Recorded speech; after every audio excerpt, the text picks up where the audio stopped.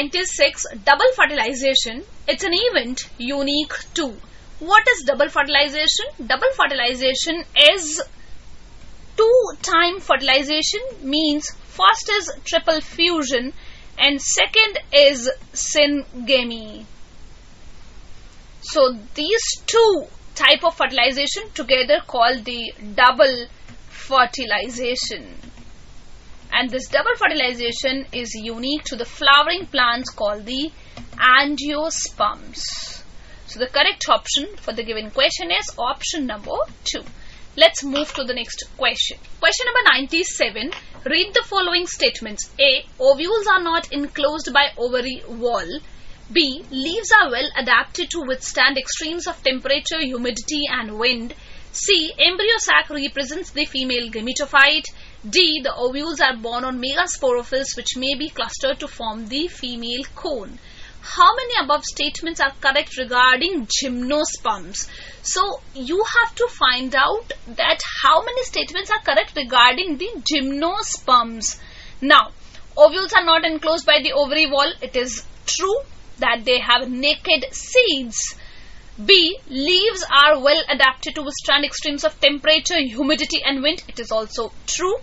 Embryo sac represents the female gametophyte. No, only in angiosperms the embryo sac represents the female gametophyte. In gymnosperm the female gametophyte is also called the endosperm because it is formed before fertilization and it is haploid. So this is incorrect. D1, the ovules are borne on the megasporophylls which may be clustered to form the female cones. It is also correct. So how many of them are correct? 3. So the correct option for the given question is option number 3. Let's pick up the next question. Question number 98. Phenomenon of absorption of water by seeds and dry wood is called.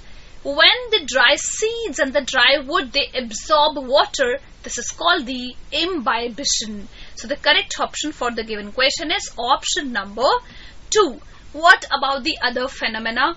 Guttation, it is due to root pressure when there is a release of water in the form of droplets from the margin of the leaves. It is called guttation and it is due to the root pressure.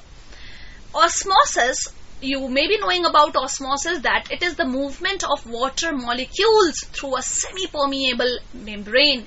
What about the active absorption? Active absorption requires ATP. So it is energy dependent absorption of water or minerals. Let's move to the next question. Question number 99.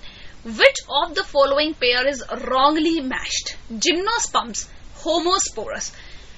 No, all gymnosperms are heterosporous. Only the class of plants which have homosporous as well as heterosporous plants are pteridophytes. Otherwise, bryophytes, they are purely homosporous. Gymno and angio, they are purely heterosporous.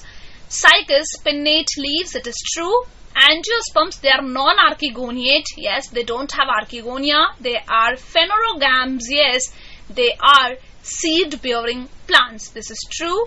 Sequoia, tallest gymnosperm. Yes, sequoia is the tallest gymnosperm. So the correct option for the given question is option number 1.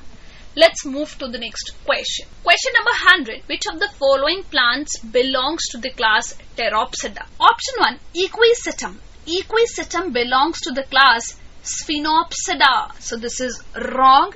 Selaginella, it belongs to the class Lycopsida. So this is not correct.